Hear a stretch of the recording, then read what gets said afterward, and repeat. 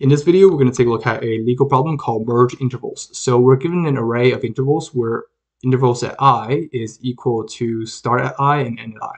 So for each interval, we're going to have our start time and the end time, and we want to merge all the overlapping intervals and return an array of non-overlapping intervals that cover all the intervals in the input. So here you can see we have an example of a interval where we have an overlapping between here and here, right?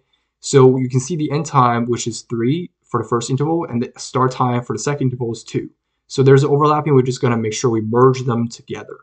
And at the end, we're going to have three non-overlapping intervals, right? So in this case, we have 1 to 6, 8 to 10, 15 to 18. And also, this is also considered as overlapping, where we have the start time of the second interval is 4, and the end time of the first interval is 4. So in this case, what we can do is that if the end time of the first interval, right, the end time of the previous interval is not less than the start time of the current interval, that we want to make sure that that's considered as overlapping, right? Then we want to make sure we're removing an overlapping interval, we're merging the overlapping interval if the end time is not less than the start time of this, right? So at the end we have 1, 5. So when we deal with merge interval problems, it's very important to consider all those cases, right? We could have a couple cases here. One is that we could have a situation where the intervals are not overlapping at all. We could also have a situation where intervals B is overlapping with A, right? They're overlapping each other. And you can see that the start time of B is less than the end time of A, so we're overlapping. And we could also have a situation where A and B is completely overlap with each other. And there's also could be a situation where B is overlapping with B is overlapping, so A ends after B, right? So those are the test cases that we have to consider when we deal with intervals. And for this question specifically, like for example, we can define if the interval is overlapping is when they are overlapping, when the end time is bigger than the end time is bigger than the start time of the adjacent interval. And first, of course, we're going to sort the array by start time, right? So that we can be able to compare with the previous interval's end time with the start time of the adjacent interval. So we're going to have those three test cases here. So there could be a situation where we have the end time. After we do the sorting, of course, sort the array, sort the interval by the start time, we're going to have our end time. In this case, if it's like bigger than the start time of B, right, then we consider that's overlapping. And what we're going to do is we're going to merge them, and we're going to take the largest end time. In this case, the largest end time is B. So we're going to have A.start and B.end, right? And we can also have this, something like this, where we have a situation where A is just bigger than, the size of A is bigger than the size of B, right? Then we can just take A instead. So we're going to have to check to see whoever has the largest end time, we're just going to take the interval whoever has the largest end time, right? I should say we're going to take the interval that has of course, is going to be the previous interval for the start time. If there's overlapping, we want to make sure we take the start time of the previous interval, and the end time, we want to make sure we find the largest end time. So in this case, the largest end time is A. And if they start at the same time, then we want to make sure we take the largest end point. In this case, the end time is going to be B, right? B.n. So we want to make sure we consider those those cases. So to do that, we're going to use a couple ways to solve this. One way we can do this is we can use a variable to keep track of the previous interval, and then so that we're going to start at the first, or I should say the second interval, and then we're going to compare it with the previous interval. If there's overlapping, we're going to basically merge them, right? We're going to take the interval whoever has the largest end time, whoever will be able to like add.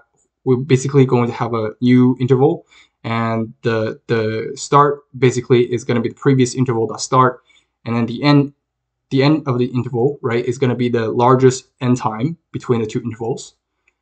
And then at the end, we want to make sure we do that continuously, and adding each and every single interval onto our result list. So that's one way, and I find that way to be just a little bit complex. But we can also do it just an easier way, which we can use a stack. And basically, we're just gonna like add the first interval onto our stack, and then we're just gonna compare the current interval. Of course, we're gonna start at the second interval. We're just gonna compare with we're gonna compare the second interval, the current interval, with the top interval that we have in our stack, right? So what we're gonna do is we're going to use the stack data structure to solve this problem. And time complexity in this case, because we're using sorting, we're gonna have a big O of n log n. And then the space complexity in this case is gonna be big O of n, because we're gonna use a list to store all the intervals that are non-overlapping, right? So to do this in code, first what we're gonna do, because the constraint is that the intervals.length is bigger than or equal to 1.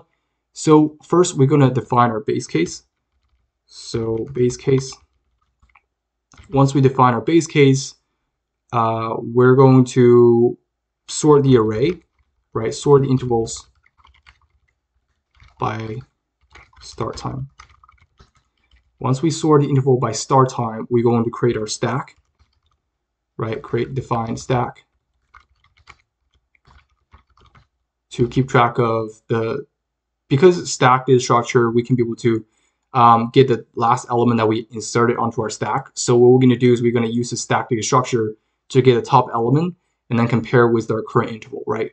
So we're going to make sure we add first interval onto the stack, okay? And then we're going to basically start to merge the intervals, right? We're going to start from the second interval. We're going to see if we're going to compare the top interval that we have in our stack with the current interval, right? So we're going to merge interval, and at the end we want to make sure we are returning our list, okay? Which is basically we're going to convert a stack into array, into a 2D array.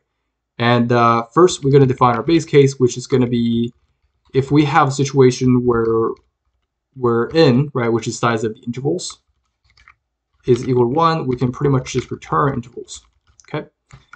And then we're going to focus on sort the intervals by start time. So we're going to pass in intervals that we want to sort, and basically we're just going to sort by start time in ascending order. So we have A and B, and then we're going to say we're going to compare with A at the start time of A with start time of B, and we want to do this. We want to sort the intervals in ascending order. Then we're going to define our stack, and our stack has a type of integer array. Stack. Okay.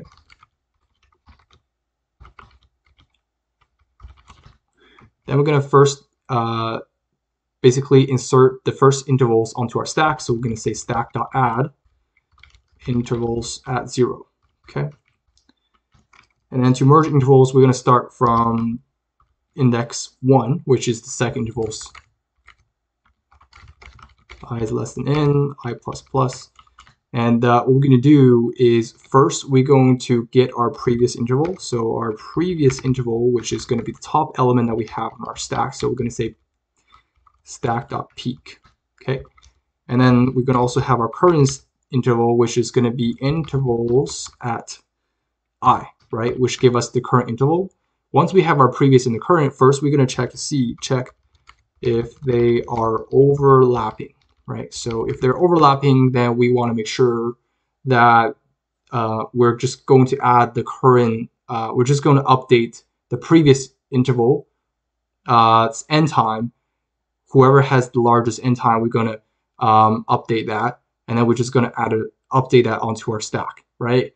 That's going to be one case, and if we have a situation where they're not overlapping to each other, then we are going to make sure we're going to just add the current interval, right? The current interval onto our stack. So in this case, if previous at 1, right, is less than current at 0, if they're not overlapping to each other, we're just going to say stack.add current. Okay.